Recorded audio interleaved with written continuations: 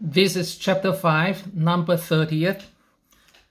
The lucky number for this problem is 0. 0.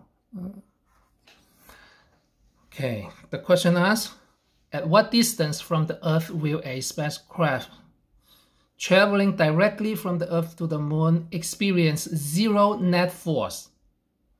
Because the Earth and the Moon pull in the opposite direction. All right, so here's the Earth. The spacecraft is traveling. The Moon is over here.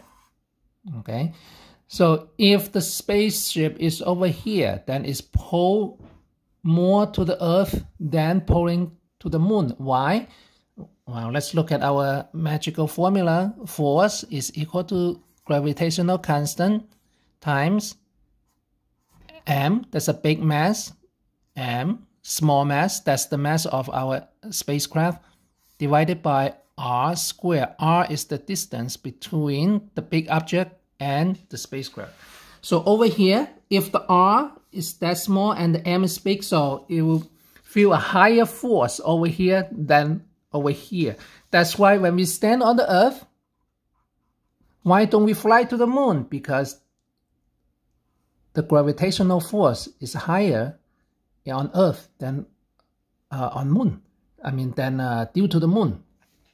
All right. So if this spacecraft keep moving, when it go to certain point, let's say if it's over here, after it go over here, then it will feel more attraction force from the Moon than from the Earth.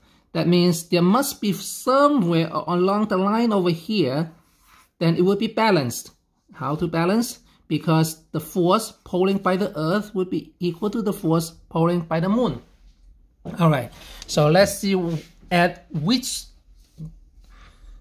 distance that will happen. It is at the distance, let's say, the force pulling by Earth will be equal to g times m of the Earth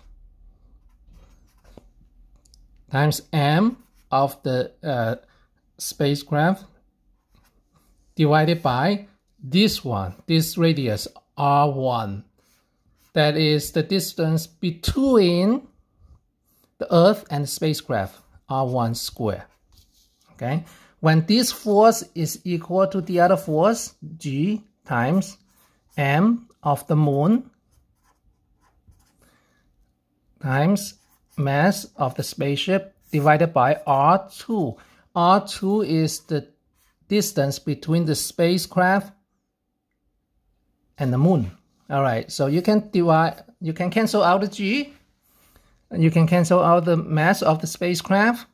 All right, so when m, the mass of the Earth, divided by r1 squared, that is equal to the mass of the Moon divided by r2 squared. When those are equal, that means the spacecraft will feel a zero net force in between them.